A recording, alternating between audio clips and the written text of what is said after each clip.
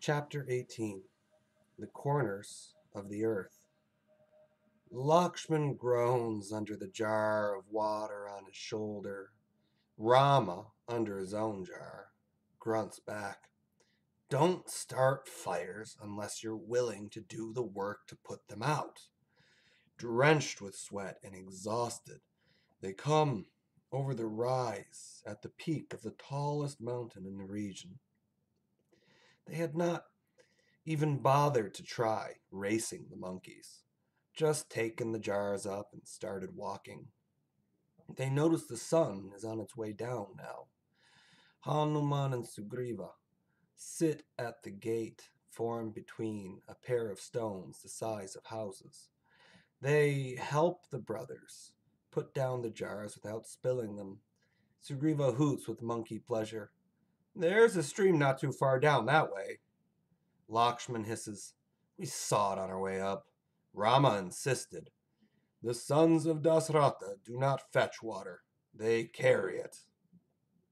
Rama shrugs his now free shoulders with a laugh. We needed the exercise. Centers the mind. Everything is ready by now. Quite. I hope you are hungry. Sugriva takes them by the hands and pulls them through the stones and into a grotto. Inside, 20-some anthropomorphic animals sit chatting with each other over a spread of fruits and breads, sitting on soft leaves and grass. I am afraid wine will not be served. I have decreed that until Sita is found, there will be no intoxication of any kind. Rama nods. I think a little juice will suit us for now. My stomach is the size of an ant's. Lakshman hisses next to him. Rama ignores his brother to continue. How far can we see from the top of this? He imagines being able to see as far as Lanka from the mountain top. Suddenly, a dam breaks in his mind.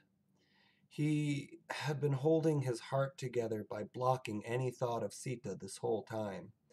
In truth, it just meant that all of his thoughts were of Sita, and he stood blankly in the white room of his own mind. Now, exhausted as he is, he collapses at the thought of looking from this tower and seeing Lanka somewhere in the distance, his wife, his other half, held there captive. Lakshman catches him before he hits the ground. Juice, he grunts at Sugriva and pulls Rama to a boulder to sit him up against it. Rama flutters open his eyes. I miss her, Lakshman. I try to hold it back, but it's like holding the ocean in an oiled cloth. I need her back. Everything I see is a mirror, and in that mirror I see her face. Sugriva brings them each a coconut. He looks worriedly at Rama as he drinks, but says nothing about his sudden faint. Lakshman soon devours the meat of each coconut. Rama pulls himself to his feet.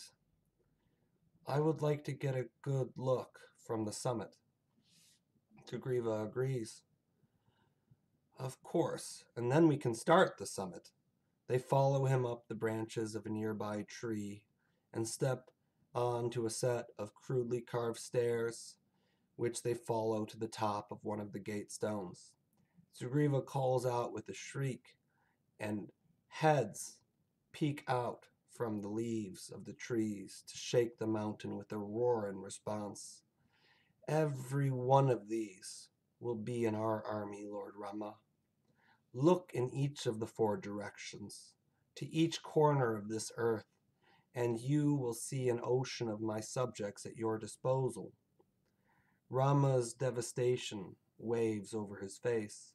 Hearing nothing, he spins around, his eyes gliding around the monkeys which completely surround the mountain. He sees no ocean. He sees no isle of Lanka in which his soul is imprisoned. He sees only a white room from which there is no escape because it lacks the floors, the walls, and the ceilings. He hears the voices of a million monkeys, but in none of them is the sound that will set him free. Lakshman catches him again to help him stay standing. Again, Sugriva worries for his friend, but ignores it. He calls out to his army, "The summit begins!" The mountain roars back, "Yes!" To the music of screaming simians, they descend back into the council chamber. This hollow at the top of the mountain. The brothers sit between Hanuman and Sugriva. As Sugriva makes introductions, Lakshman watches his brother's face as, trained in the art of kingship, he listens to the long introduction of each member of the war council. An hour passes before any real business can be conducted. Rama is silent, respectful, attentive. Lakshman can barely contain his impatience. The silence after the last of these great leaders is introduced stretches.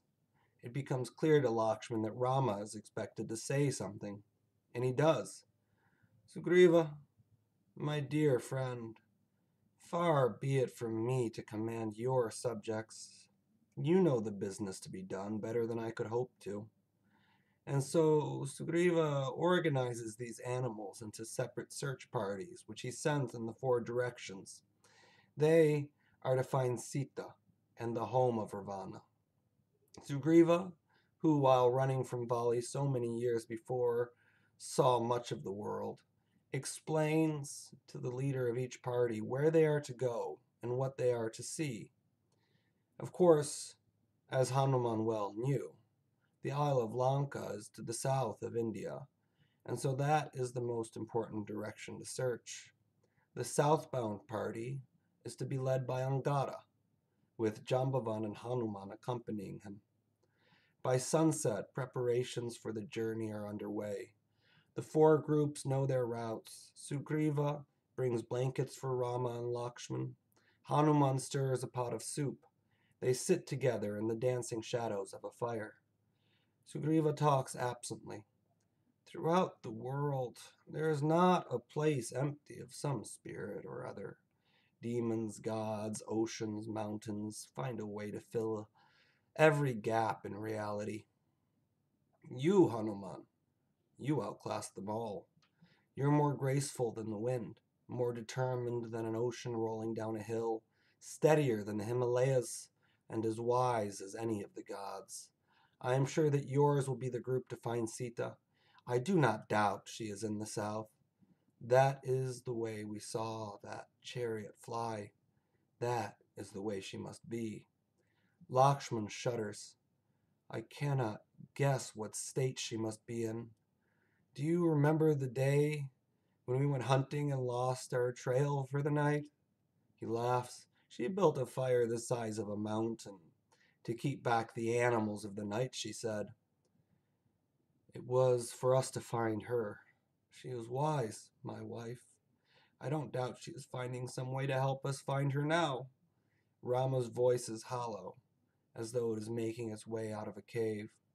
Hanuman, you will be the one to find her? He does not wait for an answer. Take this so that she knows you are coming from me. He weakly fumbles at his hand to detach a ring from his finger. She will know when she has this, that I am with you, and through you, her.